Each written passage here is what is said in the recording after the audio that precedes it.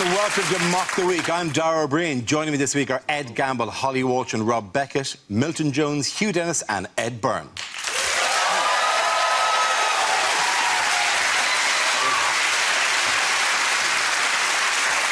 We start with a round called Picture of the Week. I show the panel a topical image and ask them to tell me what's happening. So here's a picture of the Chancellor of the Exchequer this week. So what's going on here? Is he trying to knock Boris Johnson off his bike? He's got a look in his eye like that's what he's trying to do. David says I should always be the receiver. Is this Osborne's idea of sports casual? Yeah, that is actually boarding school PE kit. If you catch the ball, he takes away your disability benefits. Is this November in the least sexy charity calendar ever? just hold it. It looks like the advert... It looks like some sort of, like, high-end sex doll for women with very low self-esteem. He's going, all right, Dave, let's play a game. Let's play Piggy in the... Oh, no, let's not play that. Right. To be honest, he's probably thinking this is exactly the kind of photo they use on Mock the Week. I know we're all be seeing this on a Thursday night. And on Dave forever. As I'm trapped in this quasi-athletic pose for all eternity. Have they done away with the red briefcase? Is that...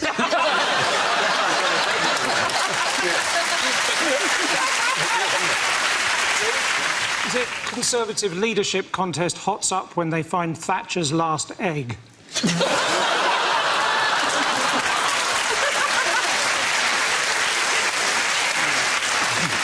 Oh, I wish that was the actual answer. Do you think that they have, like, sort of break time in number 10, where they all just sort of go down at 11 o'clock and just play games? Well, like prison?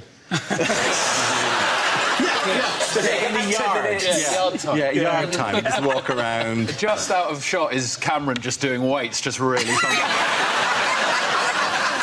Tatted up. You never see that way. But he's got a sleeve tattoo of, like... There's Boris Johnson making a shank out of a toothbrush. Yeah. Labour leaders, like, with one tier for each Labour leader.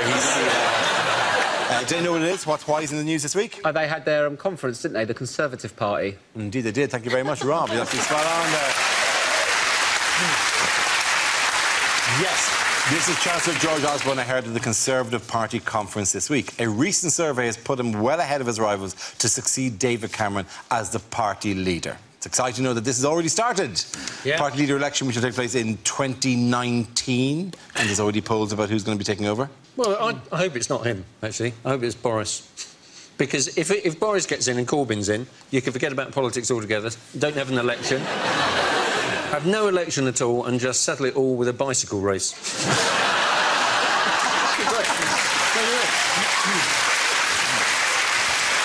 First one to brighten forms of government. Well, have you watched the conference? I'm waiting until the full box set comes out. Really? I'm just going to binge watch if you dip in and dip out, does it ruin it for you? Yeah, it really does. I don't get the full character development. No, you're right. Yeah. That's the other pose the sex doll does. That is, yes. He's doing a Spice Girls dance routine. That is previous to his speech. That is a stance he adopted. I don't know for how long, or was it just a lucky photograph, or was he like that for the entire speech? Just standing awkwardly, buffeted against a wind that we can't picture. He did an interview that made him look... I think the idea was to make him look sort of human. But he said it was just with him. It was like he was deliberately trying to throw people with the things he was into. Like some of his favourite... Train Spotting, one of his favourite films. Or one of his favourite gigs he ever went to was NWA. Yes. Yeah. I can't believe he hasn't got that mixed up with something else. I'm sure he went to see TLC. or just was once in NW8. Which is Primrose Hill, as far as I know. It's a very nice part of London, the kind of place he'd be hanging. But that is actually NWA. He saw them at the Brixton Academy when he was a student. Maybe it's a singer from his village called Nice White Alan. Or it's the National Waterways Association, which is a lot harder to do a drive-by with a barge. Did they not do a track called Fuck the Police, though? They did, yes. And is that not being the guide to his Home Office spending cuts?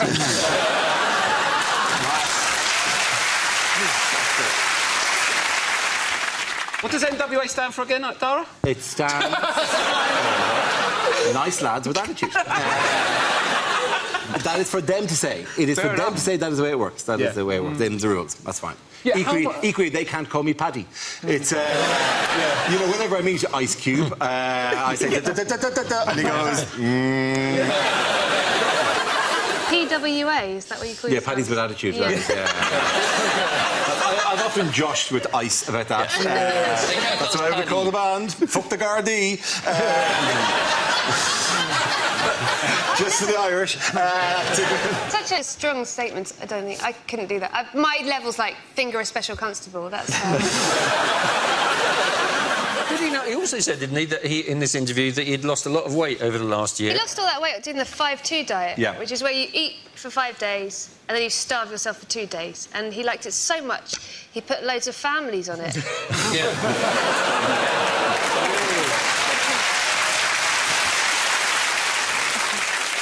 I like the idea of Tories wander around Manchester. So, oh, so what? Is it Zone 70? I've been up here before. Chips and gravy. You got any jus? Have you ever seen Ian and Duncan Smith in the same room? Have you, for the last one, thought they were a double act? It's obviously some kind of benefit scam. I'll just sign this for Duncan Smith as well. It sounds like it's a nickname, doesn't it? Like Ian Duncan. How'd you get that then? He loves a biscuit, doesn't he? Stashing them, mate. Obnobs. Covered in obnobs, he is, Ian. It sounds like Ian Duncan used to work as a plasterer or something. Oh, he used to work down the sides. Oh, Duncan Smith. That's what he called Ian. We lost that contract, the amount of biscuits he ate. Yeah, leave it at Duncan. I really can't do an English accent, I apologise. Was that an English accent? Yeah, it was. Leave it at Duncan. Yes. Oh, don't go and do that to me. No, not now, not with the biscuits. Oh, Duncan. Get out them apples and pears, man. Oh, I'll be getting all this for my trouble and straw.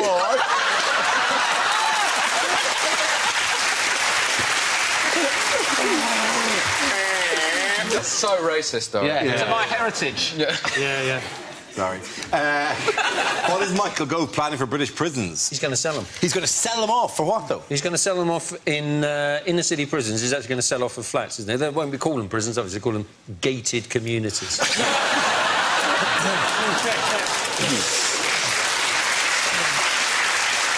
I only hope that the viewing starts early and there's people, middle-class couples looking around going, oh, yes, no, oh, no, we'll knock through here. And there's a bloke going, try that. Already is, though. He's trying to reform the prisons after he turned the school system into the prison system. Yeah. Right, innit? You get, sometimes when I'm sitting next to Rob, I feel like a bus driver with a guy just standing up front talking to me. Another thing, And you know how you stop yourself falling over if you're doing that? You've got to really just spread your legs across. In France, is it called doing a bit of croissant? What's Doing a bit of porridge, innit? Oh, porridge, sorry, yeah. Oh, sorry, I forgot. I wasn't in my world. I bought Alpen the other day without added sugar. I was really sick. It was like eating the bottom of the hamster cage. How do you know that? Because I was really hungry one morning and I didn't have A lot of prisons are more independent now anyway. Broadmoor, Strangeways, Australia.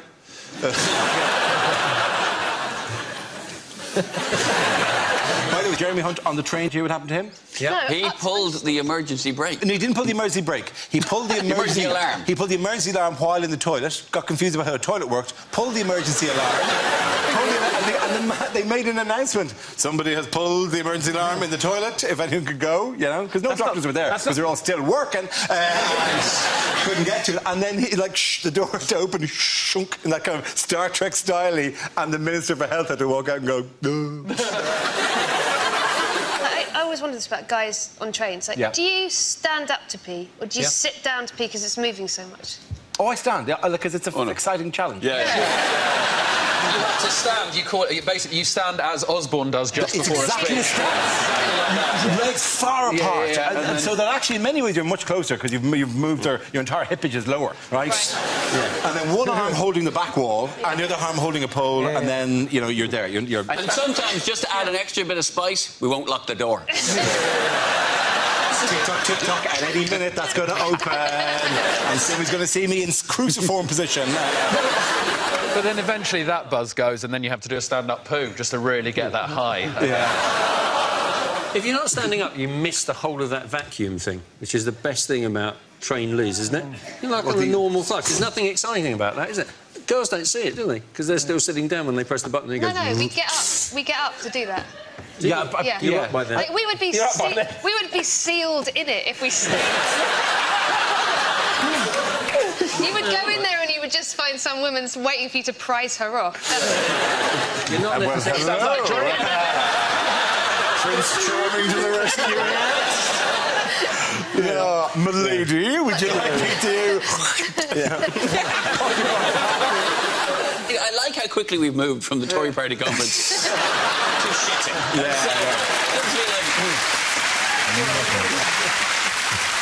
At the end of that round, the post going to end here, Milton! Now we play a round called GWA, Gaggers with Attitude. This game involves Milton Jones and Ed Gamble, so if you could make your way to the performance area, please. This round is a stand-up challenge. I launch the wheel of news, and wherever it chooses to stop, one of our performers must step forward and talk about that subject. OK, here we go. Let's spin the wheel for the first topic. And the first subject is parenthood. Who wants to come in on that? Ed. I've been thinking recently that I should maybe have a baby, but I've thought about it and definitely not. Couldn't handle that amount of responsibility, something that precious. It's terrifying. You know, I've got friends who've just had a baby and they offer that thing around like a plate of biscuits. Do you want to hold my baby? Do you want to hold my baby? I don't want to touch your baby. That is a heart in a bag. I'm going nowhere near that thing. You wouldn't send the work experience into the boardroom, would you? Start me off at holding your uncle and I will work my way up. This is Uncle Toby, 47, from Swansea. Don't worry about dropping me, Ed. I am absolutely shit-faced. Still can't help it. I still think I might want a baby. Like, there's just moments in life I'm just grabbing at signs from the universe. Think, oh, maybe I should have a baby. It happened to me the other day. I was in the queue in a shop to buy a new light bulb. Because I'm not a student anymore, my light bulb had gone. I'm not going to sit there in the dark for 6 months. So I was in the queue, and in the queue in front of me was a man with a baby. He was a dad. You've got to give people the benefit of the doubt in that scenario. Can't go storming in going, excuse me, is that your baby? You've just got to admit it probably is, right? And on the wall, there were these light switches. They weren't real light switches. They were just, like, designer ones to show you what they would look like on the wall. And the baby was playing with them. It was going, ah-da-da-da-da-da, playing with them. And the dad was going, yeah, try that one. And was going, ah-da-da. I saw that. I thought, ooh, that's quite sweet. Maybe I want a baby. There's something in that tableau that I quite like. Maybe I want a baby. Am I broody? Is this brood? And then the dad walked off with the baby, and I wandered over to the light switches and started playing with them. I thought, oh, no, that's what I wanted. Well good, Ed.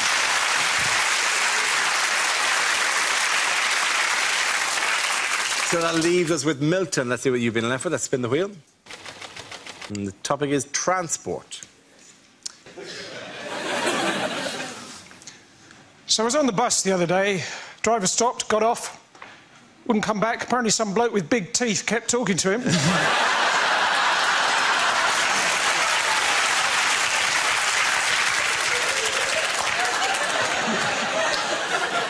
Before that, though, I overheard a mermaid on the bus. She said, I like sitting on the beach, but my other half liked swimming.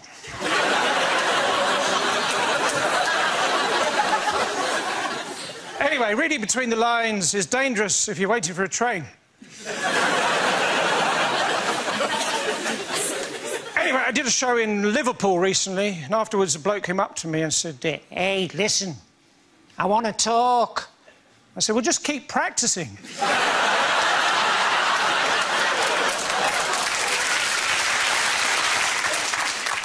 Next month, I'm in Northern Ireland, County Down, 4, 3, 2... I don't need a relationship. I am a rock. I'm an island. Sometimes I go down to airport arrivals and I stand with a piece of cardboard saying, no one.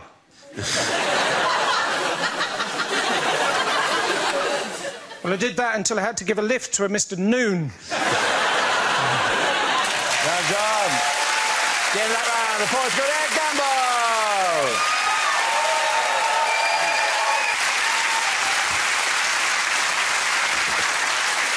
Our next round is called If This Is the Answer, What Is the Question? On the board are 6 categories. Holly, which category would you like? Please, may I have home news? OK, home news it is. And the answer is poultry, axes and pills. What is the question? Is this the ingredients for the hardest ever episode of Ready, Steady, Cook? Is it what gave my sister the hen night she wasn't expecting? Is it what 3 things are inadvisable to smuggle up your arse? What are the only 3 ways I can still get the horn? Is it what is the actual title of an aisle in Aldi?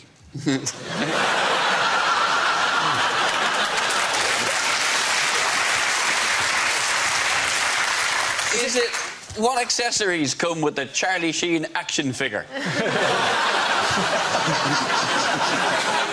What 3 things do you need if you're going to cook cock ovalium?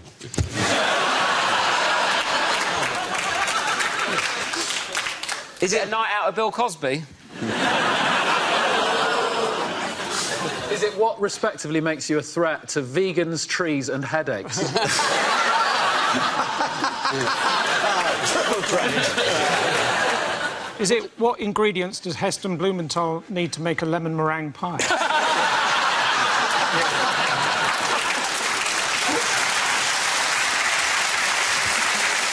What are the only 3 things the BBC haven't managed to build a bake-off style show around? What 3 things do you need if you're going to make an abattoir where the chickens have a choice? Oh, that is... Wow, that is dark. So I put it to you again, Mac Cluckerson. Shall I do it or shall you do it? Then you know the correct answer. What are you allowed to have a plastic... OK, what are you allowed to get a free plastic bag with if you're buying? I didn't say this right. Say it one more time. OK. Because it's really technical. Because it's like, it's... What are you allowed... What? No, I can't do it. You have all the bit... What does it... What are the exceptions? OK, I've got it. For which items? What are the exceptions to the free plastic bag? No.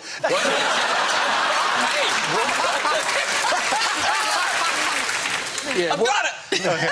What 3 products would exempt you from the 5p charge on a plastic bag? That's absolutely right. I was going to say that!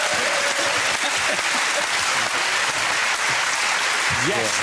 The question I was looking for is, what are some of the items that are exempt from the new 5p charge for plastic carrier bags? The government introduced the charge throughout England on Monday to reduce litter and protect the environment. Like, you're paying 5p for a bag, you can get a trolley for £1, can't you?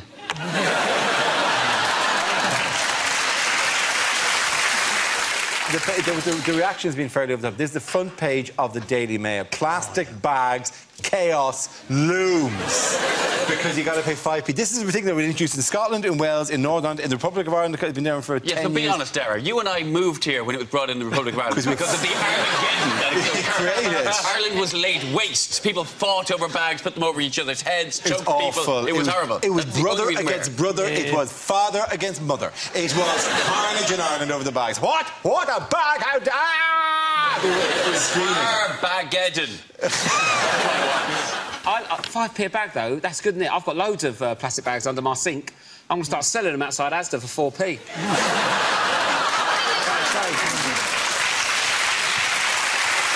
Yeah, people are opening that drawer and going, I'm a millionaire!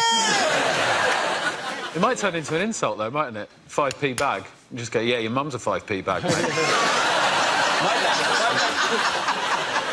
If you was in a massive Tesco and you got yourself a bit of Cherokee gear, you could... do you not buy Cherokee from Tesco? What's Cherokee? It's their brand of clothes in Tesco. On not in my world, am I? It's my first suit from Asda. 20 quid. I nearly caught fire walking down the road.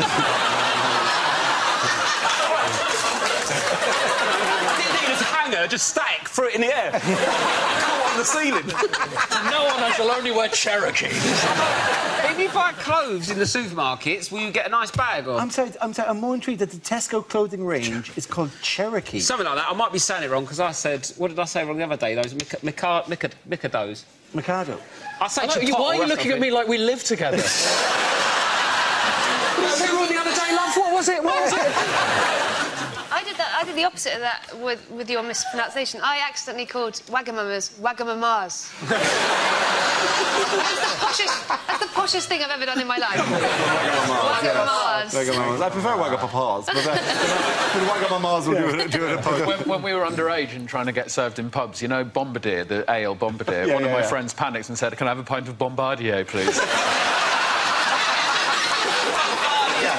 In other news, what unexpectedly appeared in St Albans recently? Is this the big hole? Yeah. It's the big hole, yeah. It's the sinkhole. The sinkhole, yeah. This is the hole that appeared in St Albans last week. It's 33 feet deep and about 60 foot across. Oh, that probably doesn't give the full scale of it. I think we've been... that's just appeared one day. If that is the sinkhole, what does the sink look like? That picture, though, is completely weird, isn't it? There looks like there is a tennis ball.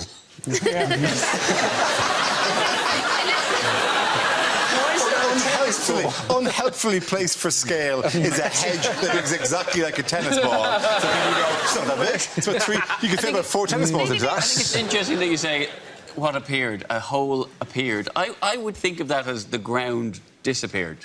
That's the way I would view that as. We've got a whole we've got less roads now. I wish you'd just take a massive spliff of that wine.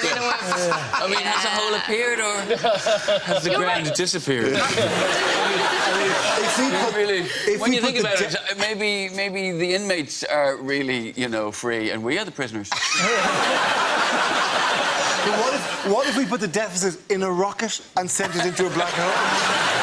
Suddenly Milton's shirt's making a lot more sense. See, what I would love to do is get myself a high-vis vest and a clipboard and go up and knock on that door and go, "Have you got planning permission for this swimming pool?" They have popped up more and more. I mean, there's one that footage we have of one in South Korea, and this is just taken from one of those kind of transport buses which are on the side of a tram in... is that your bus, Ollie? Yeah. Oh, hopping off. I'll start my day. Oh, yeah, all right, on the way to work, and then... That is a horrible version of you being framed, they've got.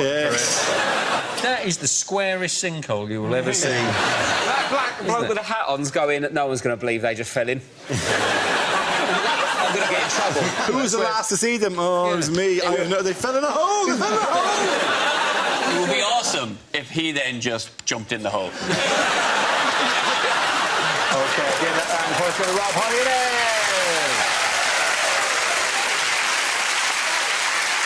Now we come to scenes we'd like to see, so if everyone can make their way over to the performance area. I'll read out this week's topics and then we'll see what our panellists can come up with. OK, here we go. The first subject is things you wouldn't hear on a news programme. And the markets are as followed. £3 a loose banana there, £3 a juicy straw.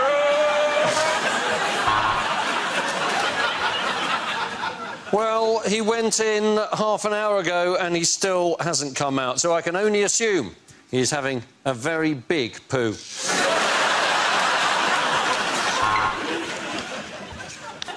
Sad news now. Wally has been found. His funeral's next week. No one knows where, but that's what he would have wanted.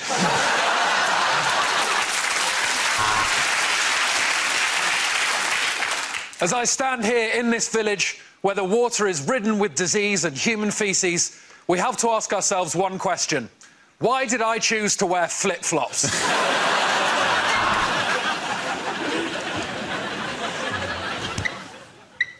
Sorry, I just wanted to check something. I'm standing just a stone's throw from where the meeting is taking place. With thousands dead, there looks like no end to the bloodshed. I've been Holly Walsh for the BBC, reporting from Midsummer. Welcome to Fox News. The bastards have been through the bins again and shit on the drive.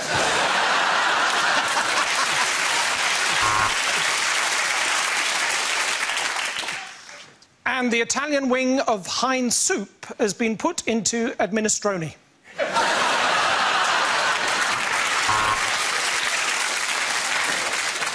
I'm on the scene where the search continues for the beloved pantomime star. What's that? He's where? The fighting here has been drawn out and bloody, but I have finally got my microphone back from that bastard at Sky News. We cross live now to the King's Road, where Jose Mourinho has no trousers or pants on and is telling the pigeons it's the referee's fault. And we've got Barry Chuckle on the scene of the crime. Barry, to you.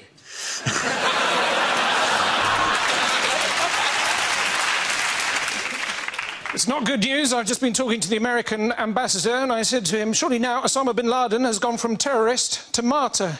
He said, we say tomato.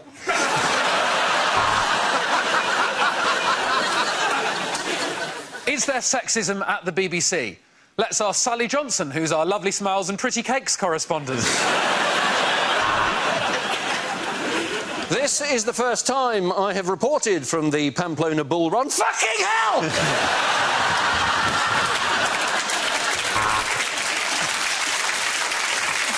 OK, the next topic is unlikely agony aunt letters.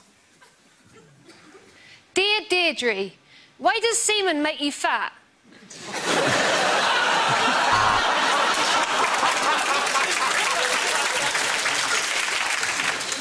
Dear Deirdre, I have spent the last 6 months living with a beautiful woman.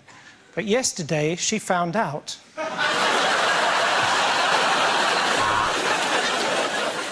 Dear Deirdre, I swear Eastern European meerkats are trying to sell me car insurance. Am I going mad? Dear Deirdre, last time I wrote to you, you told me that there was nothing wrong with masturbation. Why then, yesterday, did I get thrown off the bus?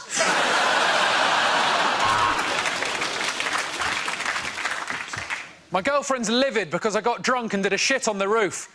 Please tell me, how can I wipe the slate clean?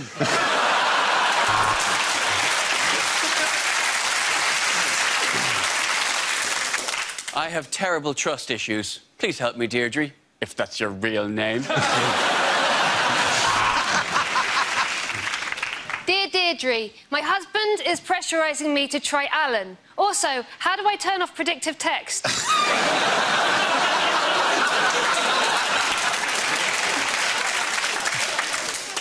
Dear Deirdre, I have just bought a diesel VW and I am fuming.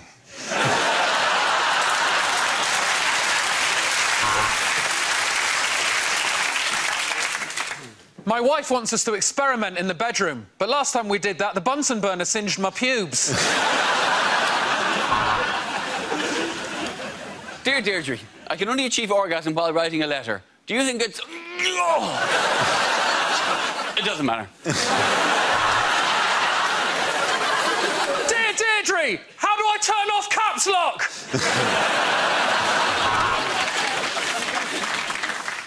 Dear Deirdre, look, I'm not going to beat around the bush. Is there any other tips on satisfying my wife?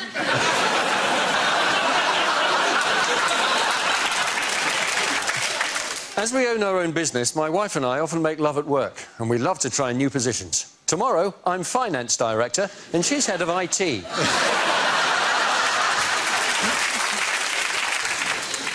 Dear Deirdre, I have a mole on the end of my penis. How much trouble am I in with the RSPCA?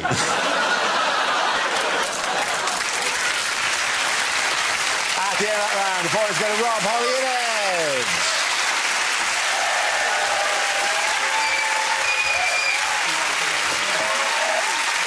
That's the end of the show. This week's winners are Ed, Gamble, Holly Walsh and Rob Beckett. Commiserations to Milton Jones, Hugh Des and Ed Byrne. Thank you for watching. I'm Dara O Briain. Good night.